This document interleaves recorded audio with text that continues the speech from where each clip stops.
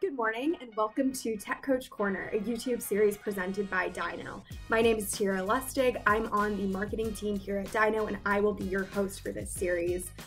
This series is an extension of our Tackling Tech podcast, where we will dive deeper into tactics and strategies talked about on the podcast with tech coaches so that you can implement these tactics in your school or district. Remember to subscribe, comment, make sure you're subscribing so that you can get notified whenever we post new videos. We'll be posting these videos every Thursday. We might post more frequently if we have some great conversations, but we can't wait for you to get some great tactics in Tech Coach Corner. So remember to subscribe. Today we have a great episode with Eric Guise on how to use digital badge systems for professional development. So check it out. Today, I am joined by Eric Guise, a media specialist and tech coach at Hopewell Valley Central High School. Eric, do you want to give a brief introduction to yourself? Yeah, I'm a media and tech specialist from Hopewell. I'm also teaching biology again this year, so I'm pretty excited about that. I'm a dad, a husband. I have 3 kids, 3 boys, all under the age of 5, Bo, Boone, and Briggs. So surviving COVID, learning how to better my practice in a remote learning atmosphere. I'm sure that's a lot to handle during the whole remote learning, having all of that going on at home while still managing remote work and all of that. So Eric has worked with us in the past with the Tackling Tech podcast, as well as our remote learning summit.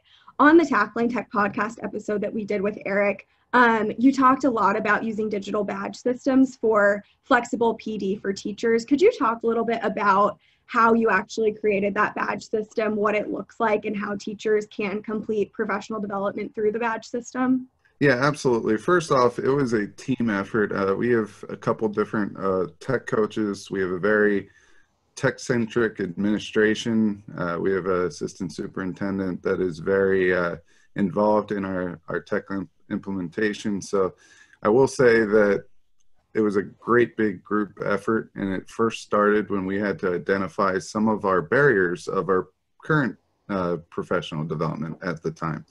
So what we did is we looked at some of the barriers that teachers kind of brought up, such as they don't have the time for the professional development, they're not interested in the topics, or they're not relevant, or they don't apply. There's a cost to them. It's not personalized enough. It doesn't meet school goals. And really what we did is we sat down, brainstormed, and we wanted to make a system that kind of wiped out those barriers. It tackled each one. So we tackled each barriers with tech, which is kind of the theme to all this, right? So for time, we wanted to make sure that they could do these professional developments asynchronously or synchronously. We want to make sure that they have choice. A lot of times we make professional developments telling teachers, you have to give your students choice. Well, this is a way for us to do the same thing. We gave them plenty of choice. Didn't cost anything because the tech apps that we're throwing out as badges, they are also, if we're already using them, it's not going to cost us anything.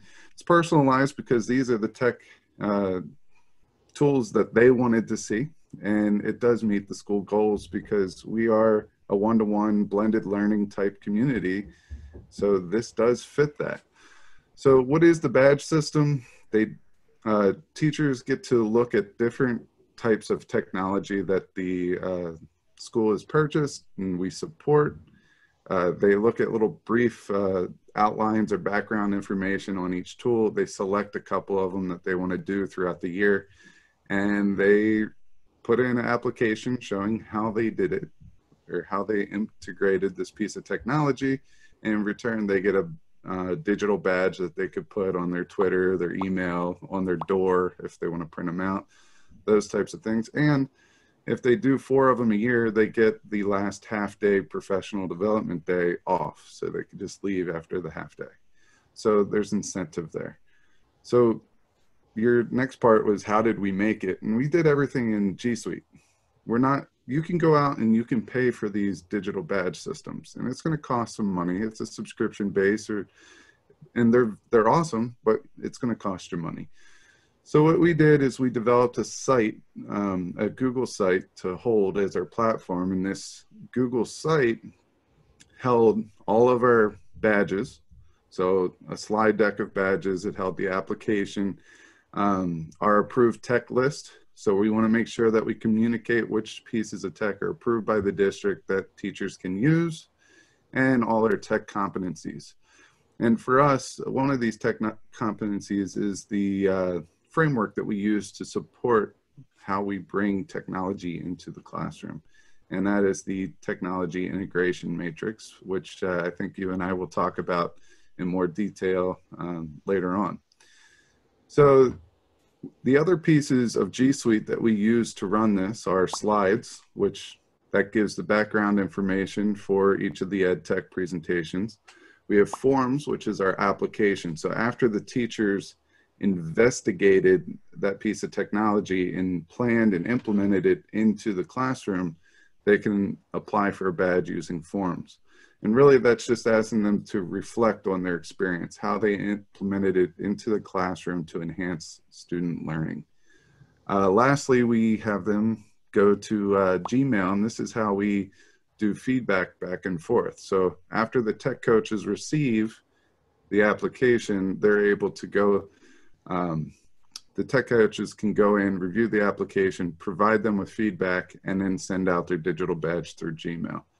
How do we make the badges? We use drawings, or I cheat and I use Canva. So that's really what's there. But the tech integration matrix is a huge portion of this. It's our backbone. But really at the end of the day, what do we want our teachers to get out of this? We want them to be able to do a couple of different actions. We want them to choose what they want to learn about. We want them to investigate. So this is the same stuff that we asked our students.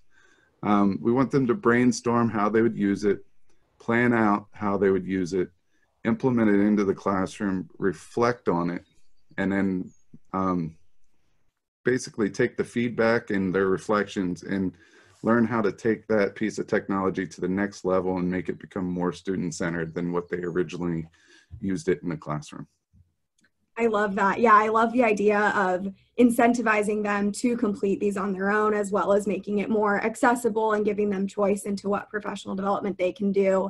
And I also love, I know you talked about it on the podcast episode too, but giving them incentive to try it out in the classroom and show how they would apply it so that they're not just learning it, but they're using it, finding ways that they can use it. So I think creating the digital badge system is really effective, especially during this time of remote learning when you can't necessarily facilitate larger PD or big PD training sessions. So I think that's a great idea that any tech coaches should try to implement in their district. Like you said, it's free, so it's a great way to do it.